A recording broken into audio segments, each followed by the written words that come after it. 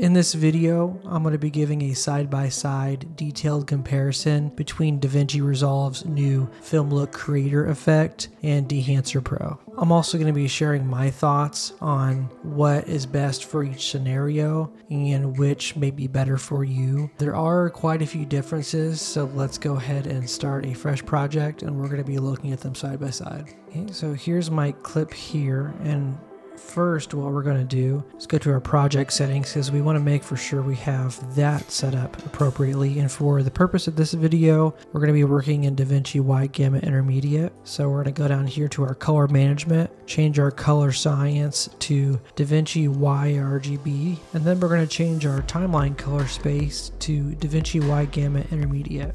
Since I'm on a Mac, what I like to do is change this to Rec 709A.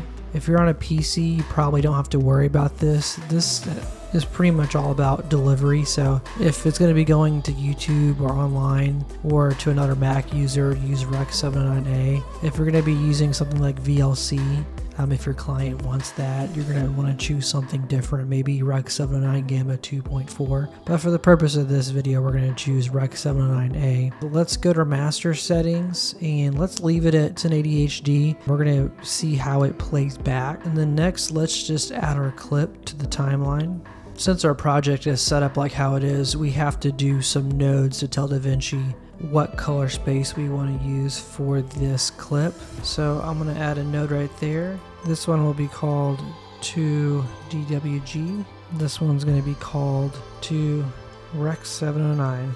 Before I dive in, I just want to make clear, and it's pretty obvious, these are takes on film emulation, and obviously when you're doing digital work, you're not going to get a one-to-one. Just getting that out there because right now it's still technically impossible to get a one-to-one recreation, but we're doing the best we can shooting digitally. Alright, now that we have this set up, we're going to go to here and add color space transform. And actually, if you'll notice, I'm using the DaVinci Resolve Studio 19 public beta, like beta 1. So I like doing the public beta with this stuff. I like seeing and playing with the new features. I like trying to get ahead when it comes to like knowing all the new tech and things that you can do to your footage. This is pretty simple to set up your project like this. We're going to go to our input setting and change this to Blackmagic Design Wide Gamut 4.5. Input gamma is going to be Blackmagic Design Film Gen 5. And then we want to get to DaVinci Wide Gamut because we're going to be using both Dehancer and the Film Look Creator in DaVinci Wide Gamut today for the purpose of this video.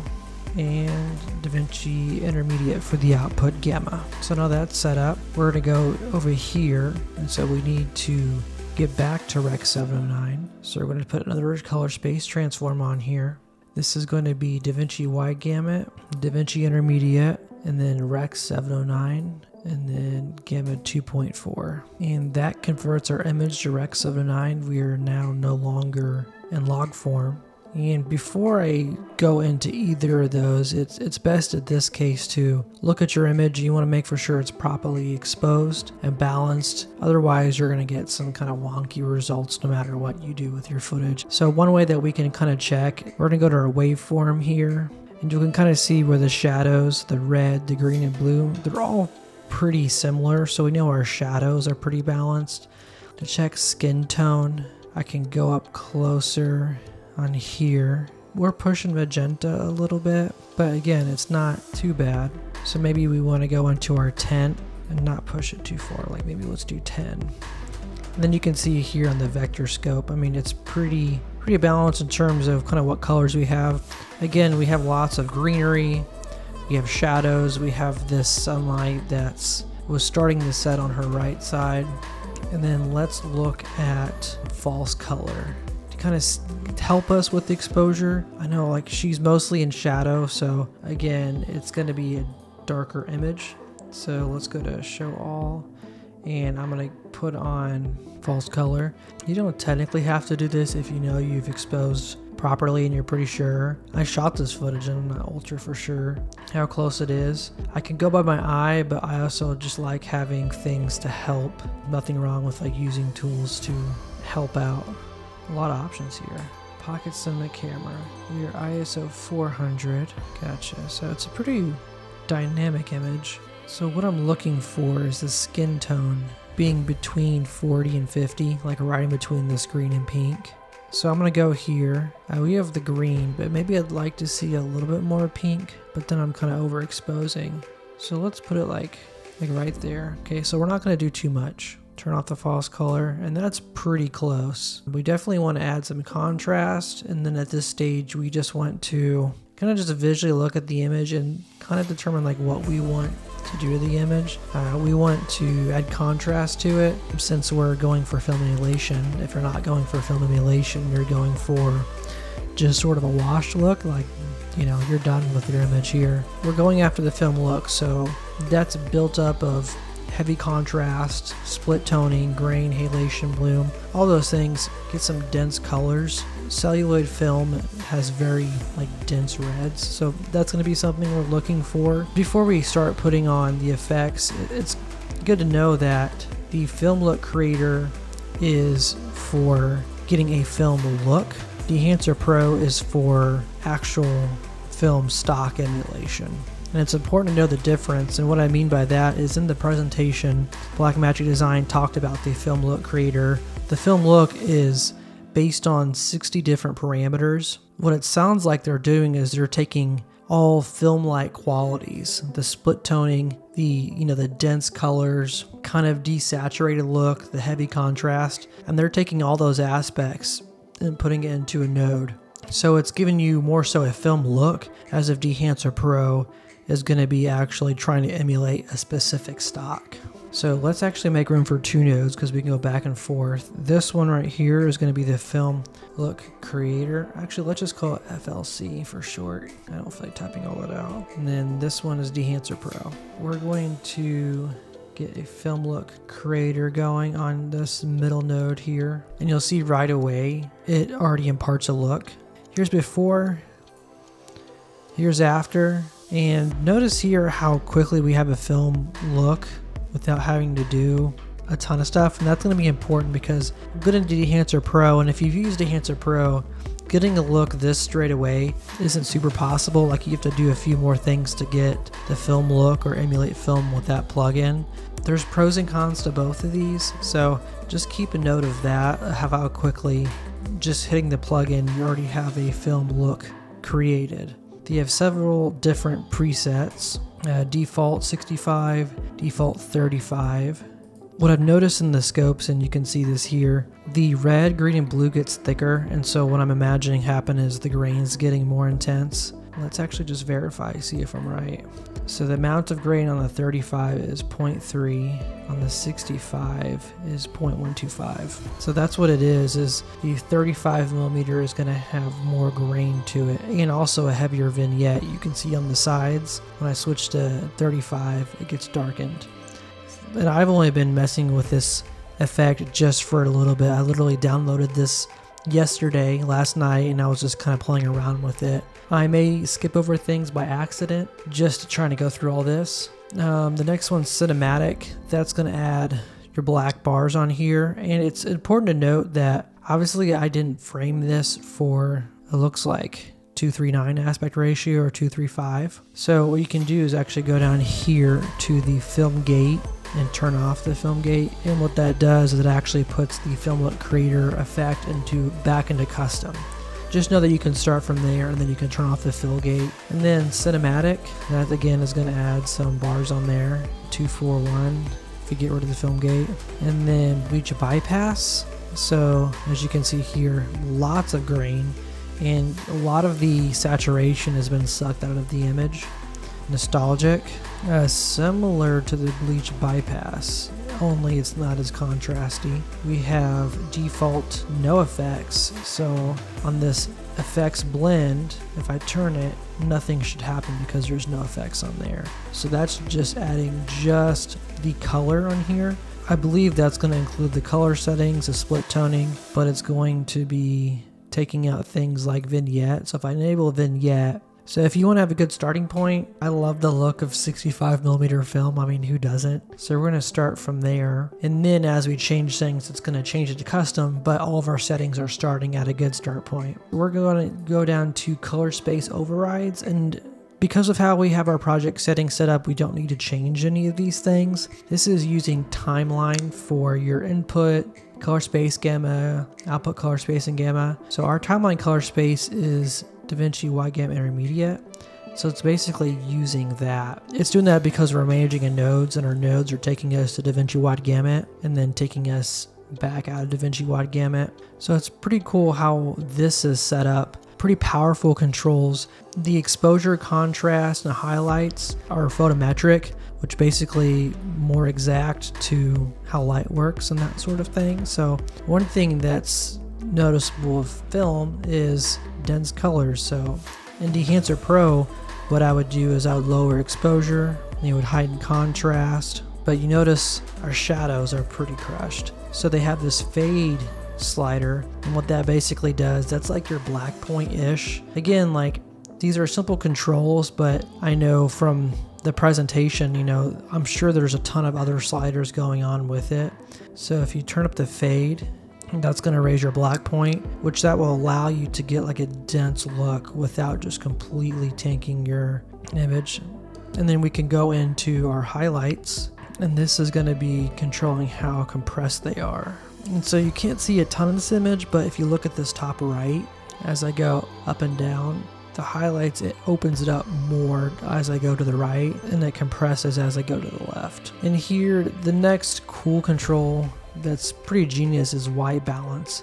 We're actually going to leave this as it is, but it actually uses the chromatic adaptation, which is another tool you can find in DaVinci Resolve, to where, say, if I wanted it cooler, this is like the exact white balance. So if I can go to like 5600, 7500. Hey, that's not bad. So maybe I'd want to do it there. We have our tint, we've already adjusted that. The skin bias is really cool. Is if you go to the left, your skin tones are going to be more yellowish. If you go to the right, they're going to be more magenta. Say if you put on an effect on here that swayed the skin tone past what you typically like your skin tone to be at, you can use this to kind of bias it back to where you want the skin tone to be. And then subtractive saturation, what that does is it's going to introduce saturation, but it's not going to adjust luminance. So this is going to make colors just more dense. However, the subtractive saturation and the richness, as I've found out earlier, you can go too far too quick. So let's start upping this subtractive saturation. You'll see what I mean. And especially with the different colors going on, yeah, we're definitely kind of getting a garish look. Maybe we don't want to do that much. The scene is already pretty colorful, and I've found with saturation, you can get a lot of dense colors with just exposure and contrast. I typically go for those exposure and contrast controls first before I touch any saturation, and then richness also kind of deals with saturation. Those are going to be maybe for images that already don't have a ton of color in them already. And then bleach bypass, that just kind of sucks the color out of everything. So I guess if you wanted to do a bleach bypass and then maybe add in your saturation like that and then your richness, you can start to get a really stylized look. But we're going to reset those. And I'm actually going to go back up to contrast. This is a little too much contrast for me. And then go exposure down. So that's where we're at right now. Then next we're going to go to split tone. And what this is doing is doing a ton of things all at once. Is in film emulation, you typically have your highlights are warmer and your shadows are cooler. And what this is doing is it's sort of doing it already for you.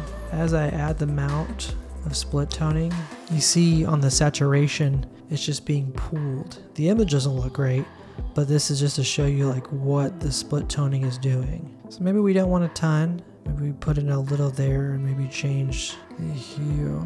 The pivot's there just to let you know where the middle gray point is. It doesn't mean you have to actually set it there. I'm going to go back into the color settings and actually get rid of some saturation.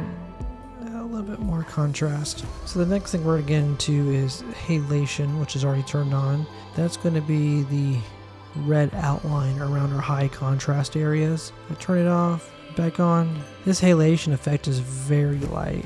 Bloom's already on, pretty self-explanatory what bloom is doing.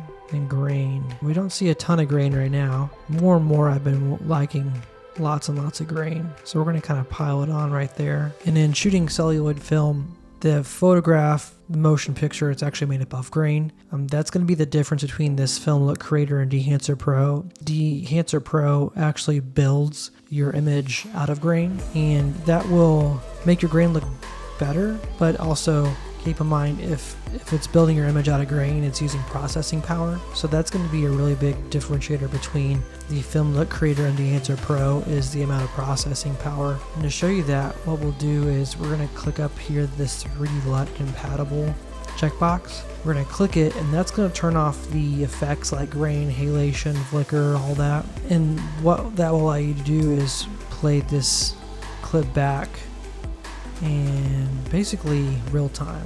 If I were to go up here and unclick it where it has the grain and halation back in there and I go to play it, my playback speed is 13 frames a second. Dehancer Pro can do this, but there's a little bit of a workaround. You actually have to create a LUT from the plugin, take it out and put it back in. So that's a pretty big overview on the Film Look Creator. Kind of impressions after this is it does give you a really great film look and starting point. However, I think where it's going to fall short in my workflow is that it's not emulating a specific stock. So like it's a little bit of a one-trick pony. Once you put it on there, it's just kind of whatever look it gives you, you're kind of with that. I mean, they do have a bleach bypass look. You're sort of getting like an amalgamation of film characteristics. You're not getting like an actual emulating of a stock. And so let me actually turn this off, and we're going to build a film look in Dehancer.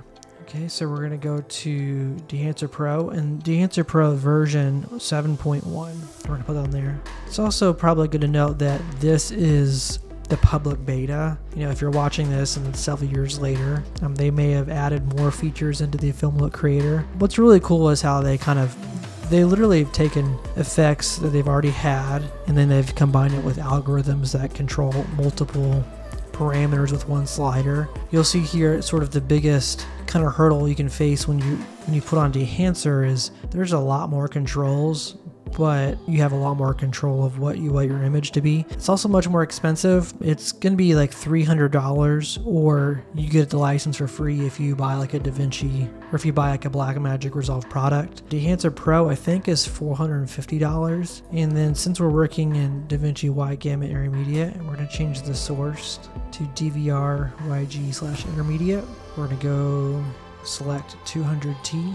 We're going to go down to our profile, to our print film right here. And since I already have a ton of Dehancer Pro content on YouTube already, I'm not going to dive so much into that. This is more of just creating a film-like look with the same image and then just comparing the two. Dehancer Pro, you're going to have a lot more controls, like, you know, film compression, expand. You can directly control our white points and black points. And then we can go into here and, you know, we have our exposure control, tonal contrast, that's the same. So we'll lower the exposure, heighten the contrast, and maybe put analog range limiter on there. We have a color density slider. This color density slider in Dehancer Pro works more smooth in Dehancer Pro than the Film Look Creator. I will say the headroom is not as high, so we'll have to do a trick I learned. We're gonna go and expand. Let's say if we want to really raise the kind of exposure, and then we can actually go into our film compression, kind of smooth out the top end like that. And then here down we have our color head. Again, this is something you're not going to find in the Film Look Creator. You can switch your yellow, blue, magenta, green, cyan, red. And this is important if you want to have a plugin that you do all the grading in the plugin itself. When I'm using Dehancer Pro, I like using the controls inside of it because they've built these controls specifically in relation to like manipulating analog media. I think that's pretty cool, so I usually try to stick to that. Film grain, we'll change this to 6550. And you'll see here when I try to play the back, we're getting 1 frame less playback. But what it's doing with the grain, and I don't know if you can see, I'll pump it up so you can see, the image is actually built out of the grain. So it's using more processing power for Dehancer Pro. And then we're going to enable halation, bloom. Again, I already went over these and I have a ton of videos on my channel already. If you're new to Dehancer Pro or you're learning on this video first, check out my other videos. I have literally a ton of content on there about it. Dehancer Pro, you can use the input color profiles if you want to choose the camera ones, or you can work in DaVinci Wide Gamut Intermediate. And then here, what you can do that really sets Dehancer Pro apart from the filmlookcreator is I can go in and do a push-pull in the film